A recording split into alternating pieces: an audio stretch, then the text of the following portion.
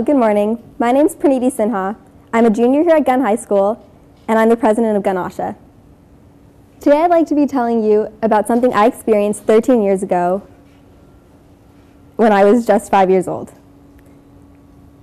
It's always stuck to me, and I want to talk about it to you today.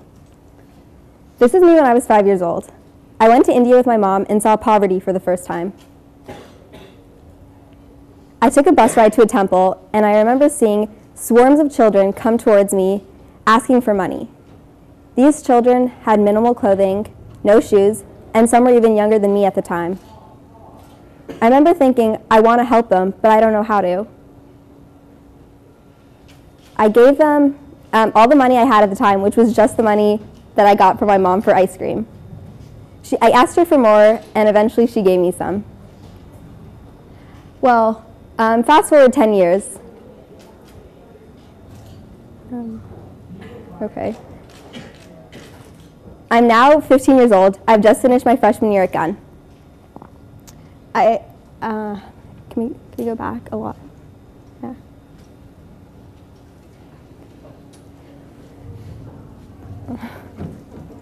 No? Okay. All right, okay, anyway. So I go back to India, and I see something I didn't see on my previous trip. I see technologies everywhere. Okay, it's not only now the businessman using a cell phone, it's now a farmer, and the woman cleaning my grandma's house is now using a cell phone. It's everywhere. I remember being on a bus ride, and every single person in the bus was on their cell phone. At bus stops, there would be Wi-Fi connection. The second time I went, I also saw poverty, but however, this time it was tied in with happiness. I saw happiness all around me, and I was so confused as to why these kids with so little were so happy. Thank you. Sorry about that. Okay, sorry. I was surprised as to why students were so unhappy in high school, just in general in America. I figured at this point, it's not only just about bringing hope to these students, but it was about teaching students here in the US how to be happy with so little from students in India. Well, fast forward again to August of that year. I heard about a concert being held at Gunn. The band playing was called Indian Ocean. All the proceeds were going to the Silicon Valley chapter of an organization called Asha for Education. I did some research on Asha, and turns out Asha was exactly what I was looking for. How do we bring change, and how do we change the lives of impoverished kids in India for the better? Through education. Robert Hutchins, an educational philosopher, said a quote that really inspired me. The object of education is to prepare the young to educate themselves throughout their lives. This is exactly what Asha was planning on doing.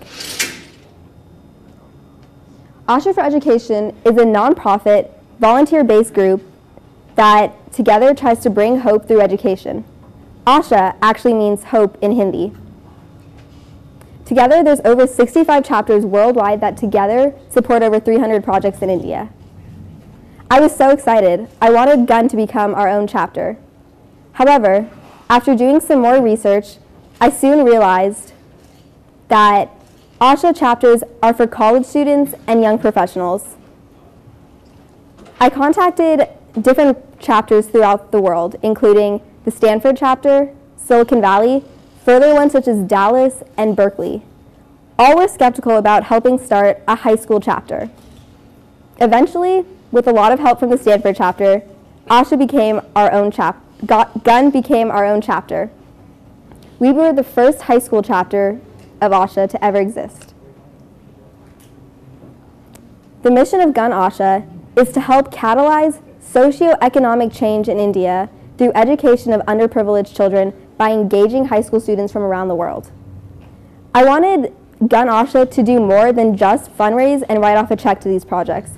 I wanted a true engagement in which students here could learn from and teach kids in India. I wanted a true engagement.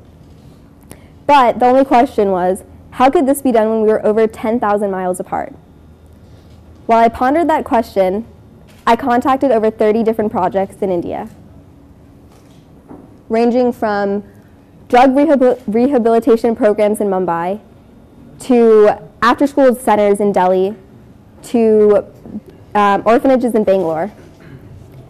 I was looking for projects that I could visit during the summer. I ended up picking 8 different projects, 7 located in India, 1 in Cambodia. I was so excited to visit over that summer. Over a span of 2 weeks, I traveled to 6 different cities within India. I met with over 1,000 children, and I had the opportunity to meet 60 to 80 new ones every single day. It was truly a unique and life-changing experience.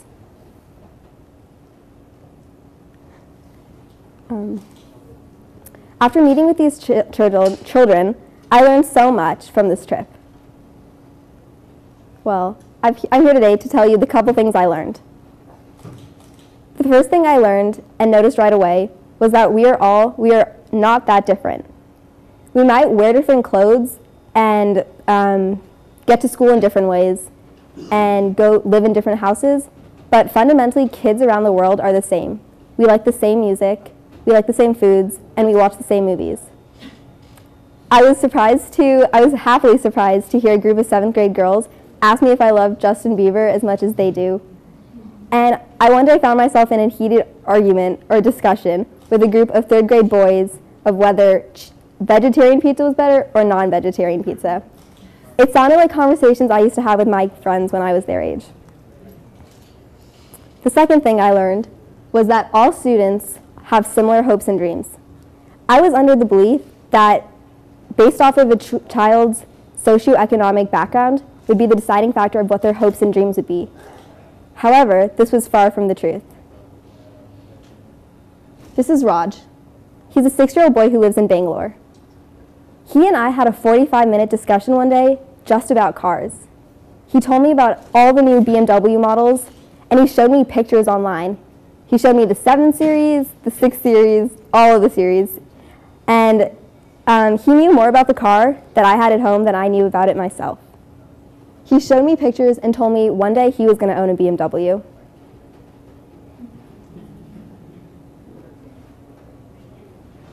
And this is Anu. She's a 6-year-old who also lives in Bangalore. She, like students here, changed their hopes and dreams for young students here, changed their hopes and dreams by the minute. When she saw me taking photographs one day, she asked if she could borrow my camera. She caught on so quickly and started snapping pictures of everything. The pictures turned out really well, and when I asked her what she wanted to be, she smiled at me and she told me she wants to become a photographer. The third thing I learned was that we all make false assumptions about different cultures. There are many people who are under the belief that girls living in extreme poverty want to get married as soon as possible so that they can become financially stable. However, in this group of 7th grade girls, not a single one of them wanted to get married. They all come from extreme poverty. They're actually here because they can't go home after school.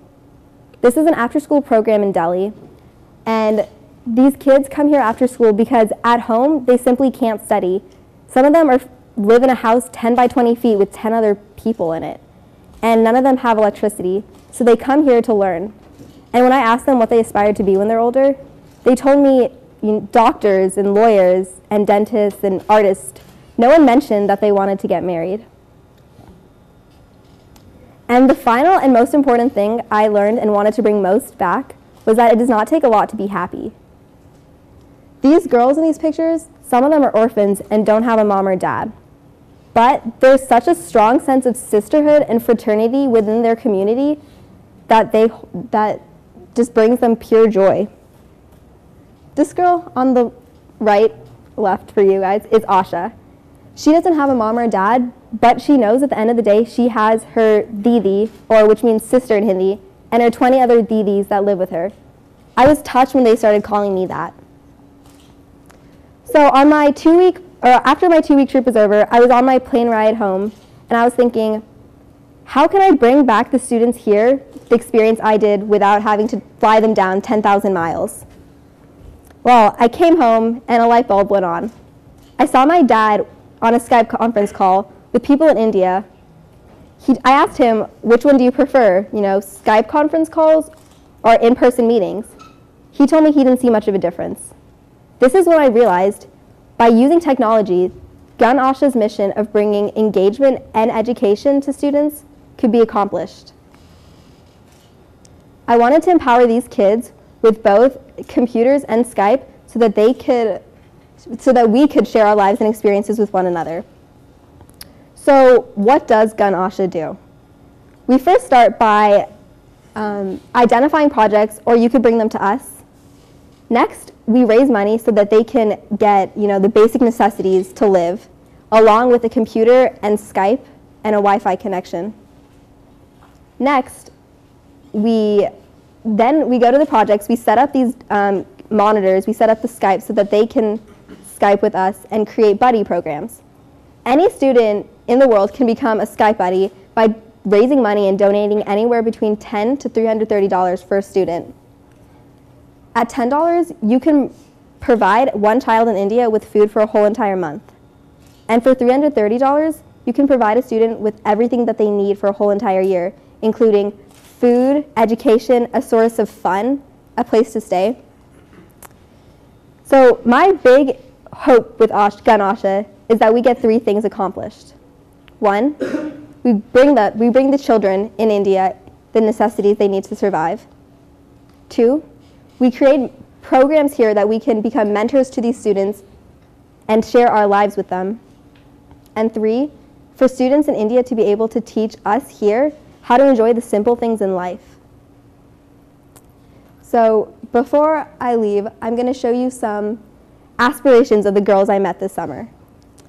This girl is named Asha. One day she wants to become a doctor, and she also loves the color pink.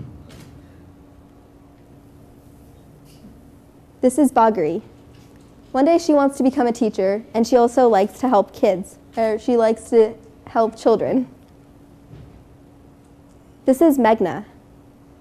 Her goal in life is to become a police officer. And this is Navidya. Her goal in life is to study well and become a nice doctor one day. And finally, this is Krishna.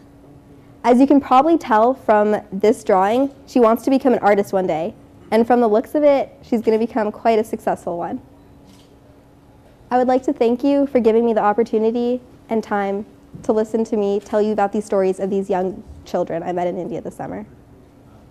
Any questions? No? Okay, thank you.